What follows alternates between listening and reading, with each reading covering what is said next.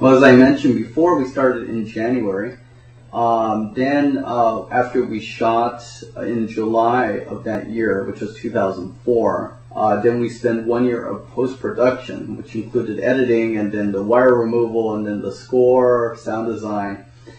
And we didn't finish until July of the year after. So it took 1.5 years total for the whole thing. From January 13th, 2004 to July 11th, 2005.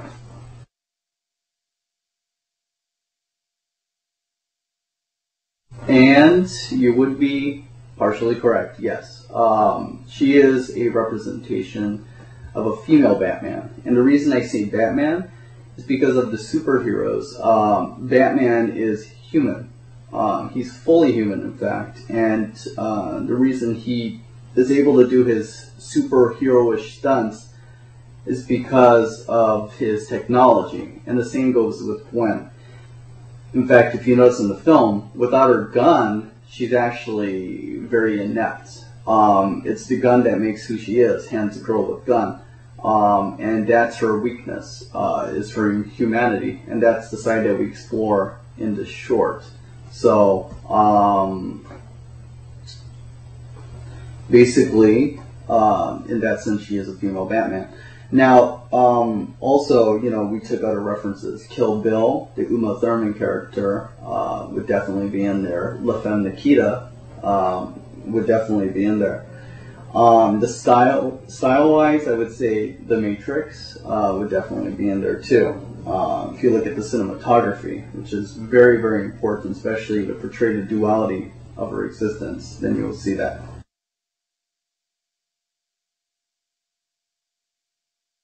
Well, Girl with Gun right now is being submitted to film festivals, and as of now, we're in 6 film festivals.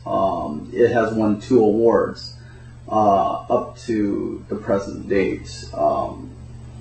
It got into the Park City Film Music Festival in January of this year, January 2006, won the Silver Medal of Excellence there.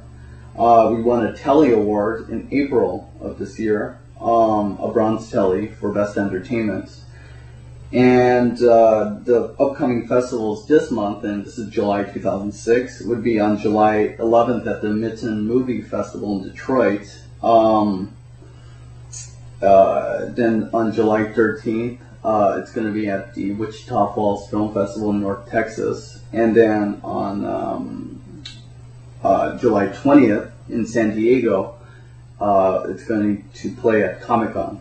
Comic-Con is the annual comic book convention. It's one of the biggest ones in the United States. And then in October, then we're also going to be at the FAIF Film Festival at the Mann Chinese Theater in Los Angeles. That's another very big event. I would highly recommend anybody to who hears about it to show up. I'll be there. I'll be there at Comic-Con also. And we're also showing at the IFFY-NTX Film Festival, and that's IFFYNTX.com, and that's in North Texas again. So as to the second part of the question, will there be a feature? The answer is yes. And we are working on that right now. I'm working with the writer, again, Emanuel Harris, and just be on the lookout. You know, come to our websites, the Russ Productions website, which is my company, the one that Girl with Gun, the short, is under the banner of, is at www.russem.com.